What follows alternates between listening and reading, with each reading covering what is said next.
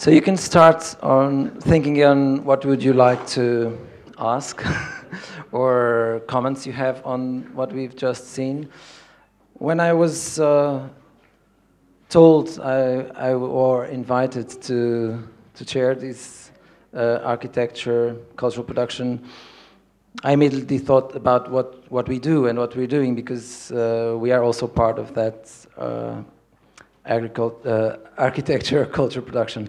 And I actually thought about someone that once told me, why are we still doing this? And it was after a quite tough production in Venice, always Venice.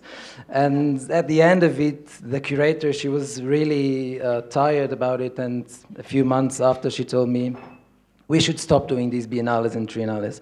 And this is something that keeps running in my head every time we have a triennale, every time we organize something in Venice. And so this is a kind of a disclaimer first. But what I was thinking about while you were all presenting your projects is that most of us, if not all of us here in this room, we work on architecture cultural production. And a few of us, at least, either because of the resources we use or the voice we have, we are responsible or have a quite high level of responsibility in what we display, in what we put out to the world. So my question would be, if any, or how responsible you feel, and if you ever think about it, how responsible you feel about what you produce as architecture culture, and impact that has to the audience you have. So it's mainly about responsibility on, I don't know if it was clear enough. I can answer to this making reference specifically to the case of the unfolding pavilion, of course. And what I must say is that the very nice story that we have the possibility to now tell about the social housing being abandoned and so on is something that we found. We didn't look for it. But of course, from the moment in which we found this story, we understood that the value of the pavilion would be much more in being here today. I mean, the kind of events of communications that you are allowed to do after the end of the pavilion. Everything is documented, that there are articles here and there, but of course you don't solve the problem of social housing by doing an exhibition of 3 days, not by far, and we don't pretend that we are solving any problem. But yes, you can transform something which is inside, is part of the culture of Venezia, or a general problem in Italy, social housing, in a topic of discussion by means of an exhibition and the documents that the exhibition leaves. In this sense, I think it's for this I feel responsible, I mean, sharing the word of this situation going on, that maybe architects can think about, since we tried to do something with it during this occasion. In this sense, I love biennales as a general idea, because they allow to concentrate attention in a very strong way, and without the biennale, we would not be able to do this kind of projects. So I think that biennales, of course, they can become problematic also from the economical point of view. They become commercialized, but they also concentrate momentum with very bright minds. So to always know this ambiguity and play with it, I think it's important. What I would like to add is that the unfolding pavilion is a sort of a parasite to the Venice Biennale, and perhaps to other biennales as well, because we are not part of the Biennale machine. You all know that the Venice Biennale is like a huge business. It has a lot of contracts. It obliges you to work with certain contractors in installing and disinstalling the exhibition. So we just add our work in the context of the Biennale. We are not part of the Biennale, and yeah, we just parasite the main event. So in a sort of way, we are also criticizing the Biennale mechanism as well. This way, okay. Our work has a very a huge responsibility because we have a great connection with the involvement of the citizens, and for this reason we feel it. We feel the responsibilities about that, and also we we believe that we create also another way to do a political message about that, because for us to use dismissed building is to underline something that is usually the city hide, no? The public administration hide. And this kind of involvement of the citizens is to convert this kind of process, not hide but open. And for us it's very important, this kind of message.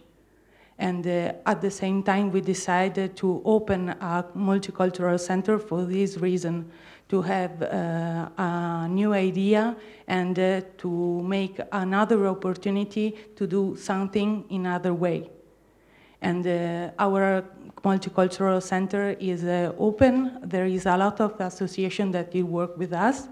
And also the project that I saw before is not only our project, but is for all the community and also other associations engaged in it. And for us it is very important this way to work. And for us is a very great, and we are honored to have these responsibilities.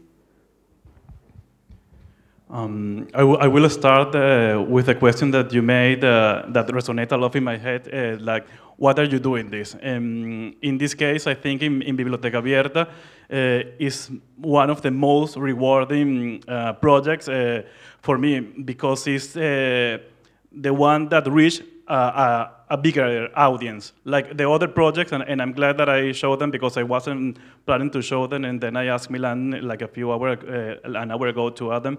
But the other projects somehow are more like to specific students or a community of art, but it's a very specific community. But in Biblioteca Abierta, free library, I think there is a wider audience that gets very excited, that enjoy the project, and that's extremely rewarding.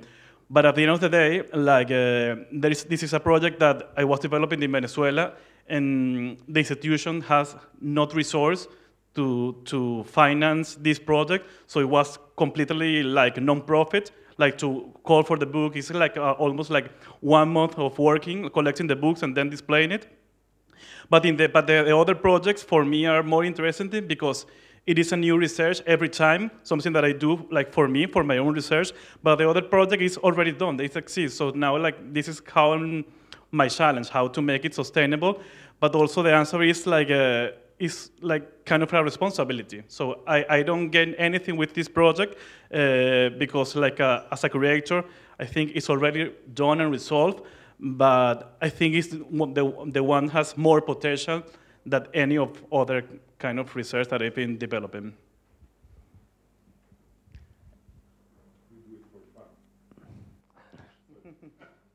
About your question with the Biennale, Triennale, why do we even need it? What do we need it for? Because the interesting thing is there's so much information out there in the world, and actually we don't need those events to get the information. We have internet, we have everything. But one thing that we sort of saw in our work with the video journalism, for example, also when we went to Venice, we talked to Sir Peter Cook and asked him, why are you here? And he said, oh, it's like a big cocktail party. You meet all of your friends. And I think this is the important thing about events or exhibitions that every one of us, I think, does, because it brings people together, and people then talk with each other, and by this generate new ideas. So I think this is why those events are important. And also for us, when we show our video documentaries, because they're all on YouTube and on television, but people all still come to the cinema because this is where they meet other friends. A lot of them got internships because they sort of met architects. And I think this is something that we're not allowed to forget with all this digital opportunities that we have, that like the physical presence of people still brings a lot of new ideas, and sort of we see our content that we create for the event as sort of like a bait to get the people there and then create new things for themselves. So I think it's gonna be more important than ever to have events to bring people together. I'm thinking of. Oh, sorry, it was like a lamento. No, I was thinking, like, I'm thinking about your question about responsibility, and I also am thinking about irresponsibility. I mean, the 3 projects I work and I showed today, are definitely, you could see there's different capacities, but they all have this kind of infiltration component, and I think that's how I always operate. So I don't still. I mean, that's why I'm here somehow, because I would love to produce a huge triennial or a biennial. I'm not sick at all, I never did it. But I'm saying, like, the idea, like, start, like, infiltrating different, 5 years in this, like, dormant space in the middle of downtown Manhattan that I didn't know what Fluxus was at the time, or like when I chose to program and curate the incubator, expecting directors that give me, direction that never happened, or even, like, when I was an associate producer at MAO Opera and having the chance to work with this amazing, huge, or this like, huge studio and someone like Liz Diller, but also convincing her that, New Jersey is also New York. So I think those kind of infiltration and responsibility is also in a way connected with the responsibility of not knowing very much what I'm doing. And I will say responsibility goes until I feel the people that are above me get tired, want to fire me. Thank you. Can I just give one? So.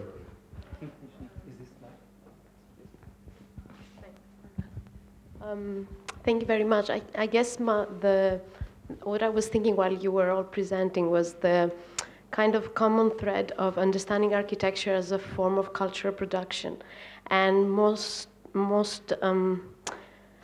particularly the fact that you are talking about the backstage. I mean, with the Mist TV, you are actually framing it as architecture backstage, but understanding the backstage, not only what's happening behind the scenes, but also the backstage as form of unincorporation to the architectural, let's say, system or to the more formal form of our cultural production. And as you were going along, I was thinking how this unincorporation actually is a form, as an act of resistance. It is an opportunity, is a struggle, like when you don't have the budget, when you don't have the official support of the authorities, when you don't have the big names, and then you want to go know what's happening behind. But also when you don't have the infrastructure, which I guess biennales, triennales, and opportunities like that offer for us to either exhibit, to show, to demonstrate, to build, to communicate, to network. So I was thinking if you can comment on this idea of unincorporated forms of cultural production in architecture.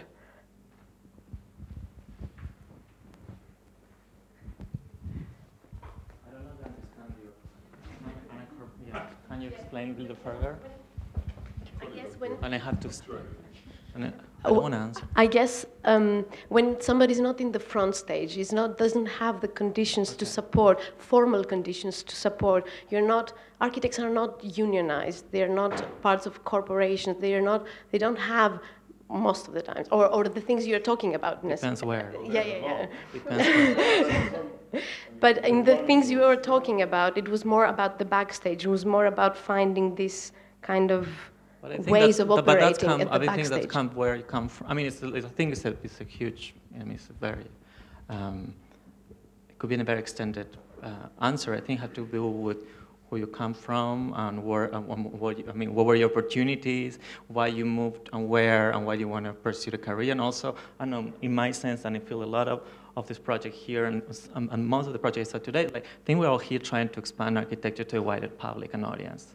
So, to remove that idea that architects and elite is, profession, and it's very expensive, and why you have to pay this guy to sign, the drawings, so, like, the more the people know, the more we can all, like, sounds kind of cheesy, but, like, fight for a better space for all of us. And I think that's where we are here, and that's why I bet you start doing this project, you know. I mean, we would love to listen to backstage story later, but I mean, that's what we all gather in this room, you know, in a way, how can we connect and interact with each other? That's very hard in the field of architecture. I mean, and I will say also in another layer, like cultural production have a huge history, the same as triennials and biennials come all from the art and cultural world, and architecture still so many countries. I don't think it's the case in Europe in general, but coming from South America, still it's not considered a cultural discipline, you know? And there's so many things. We never, I mean, the newspaper have to publish a specific supplement on architecture when you have a house in the front and the list and the cost of materials on the back. There is now a single architect writing in any part of the main newspaper, and that's a problem. And that's, I think, I'm doing what I'm doing, and I think that's what a lot of people are finding this tiny opportunity. There is some eager inside of you. You say, we can change things, you know, and we can build them also, you know. I try to answer fast to your issue of non-incorporated. I mean, in one way, it's what you get when you don't have an institution behind. And then I think I love the condition when you have to work facing a lot of limits that usually you wouldn't face if you have a lot of budget and an institution and so on. Because when you have limits in every field of production, then you start to invent solutions. Therefore, the way in which we work is very much conditioned by the fact that we have to overcome limits which are in a way self-imposed, because maybe we could find someone who's really good in crowdfunding, and then we don't have the problems anymore, but we don't. We are lazy. Therefore, since we are lazy and we always arrive late to things, we have to find alternative paths.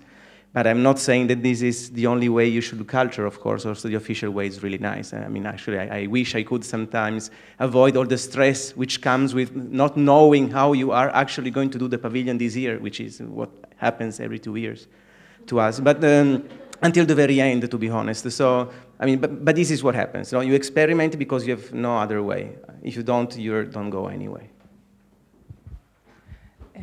We are an independent association, and we work in an independent way. The next year, it could be the first time that we go at Biennale, as we are invited, but that's it.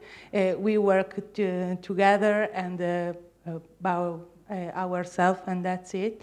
And also, we found the money to do our project with open public call. And we are very, very great team to do that. But we found our money about ourselves. This kind of condition is permit us to do anything that we want, and in our idea. And for this reason, we work a lot with the owner, the private building, for this reason, because we want to have an independent idea and to go in our way. Can I just poke the bubble a bit from the other direction? I have a really short question. It's something we've been asking since we started doing the Archie Futures projects, books for this. You know, for the creative exchange. Oh, it's got even louder. How effective are your projects in terms of getting the public across the thresholds? I also think it's really important to hear about failure and how much of your projects actually got how many public involved, how many people came, how many didn't come or weren't involved in what you were doing. I can answer that because I think that's what I was also answered to her. That I agree with you that we need to expand somehow like the culture of architecture, but I disagree in that the solution. I don't agree with the solution that is like the unions. I think it's the opposite. Like we always. Yeah. Okay. Okay, but what I was planning to say is like we are always talking about like to be united, but maybe that's the problem, that everything is for architects. So I think we need to address other people, and that's what I found like by chance with a free library, that everyone's are interested in books. So somehow it was a very powerful project to reach another audience, and somehow like I find the possibility to connect with art and architecture, but like reaching another audience. And somehow it's a project that people demand, and that is why we are still were doing it, even it was so much effort, because people were asking like for another one. So even it wasn't not sustainable. It comes from also from the need, and also it was repeated many times because of the audience somehow.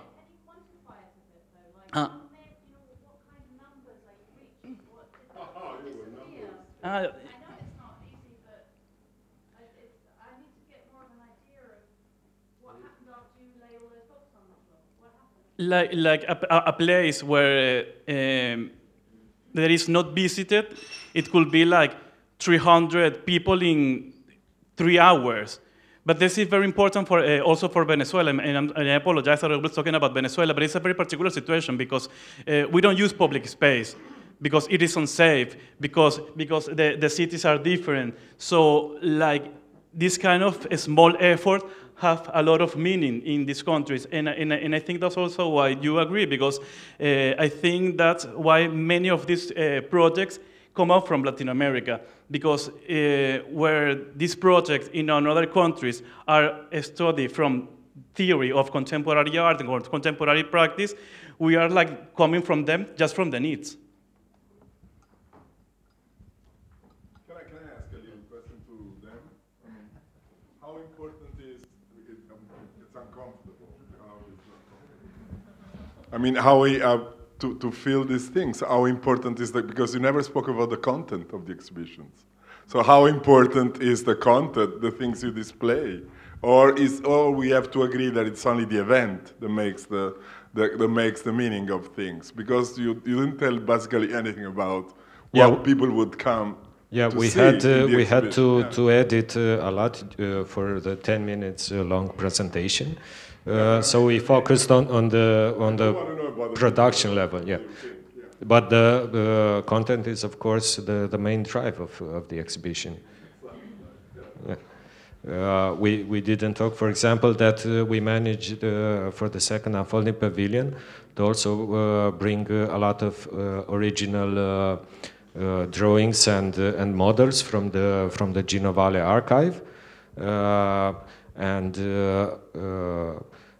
we managed to do that because Davide is friends with Pietro Valle, and he brought the model himself in there, and otherwise we couldn't have had the means to pay for the insurance and the crates and whatever.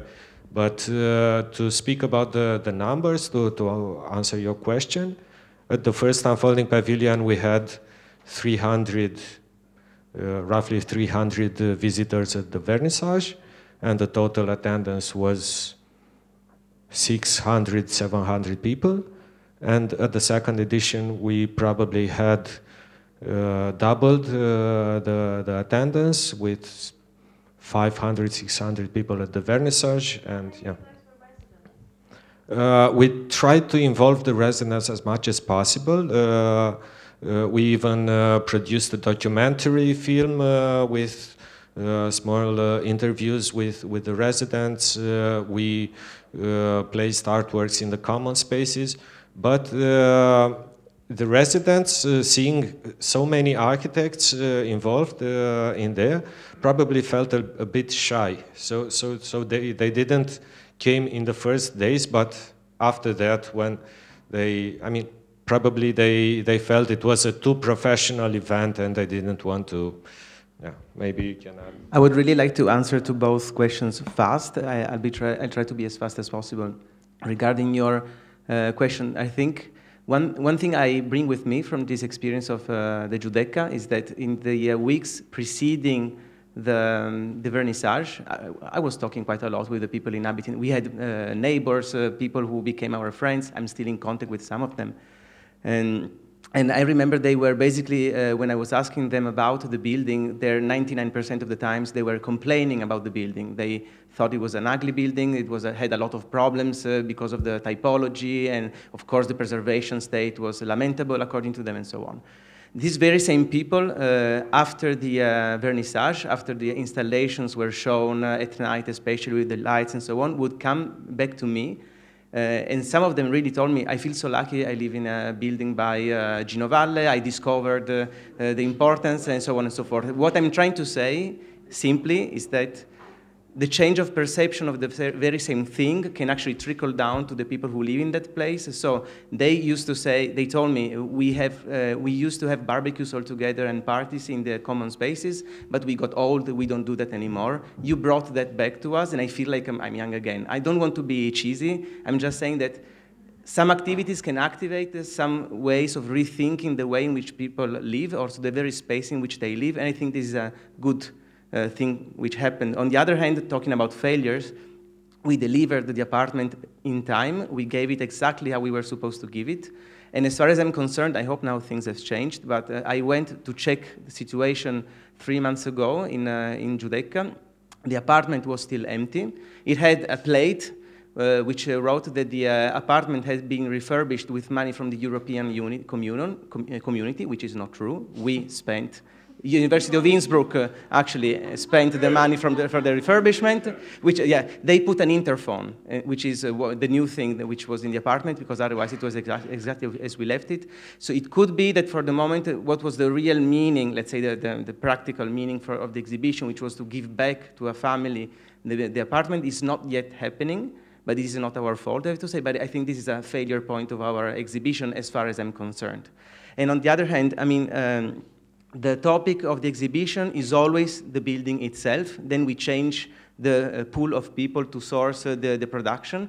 And for us, this is important because architecture is a strange thing to put inside of exhibitions because you never see the building, but always a representation. But if you do the representation inside of the building, you generate a loop which we think is interesting. Well, thank you. Is it working? It's nice to know. It's nice to know that the European Union is funding interphones on apartments, but I was told 10 minutes ago that we had to close. Maybe we can, because we are almost half an hour behind schedule, so we should go for refreshments and maybe think about the impact of our cultural productions, if not measured by numbers, by other ways of measuring it like an apartment that became by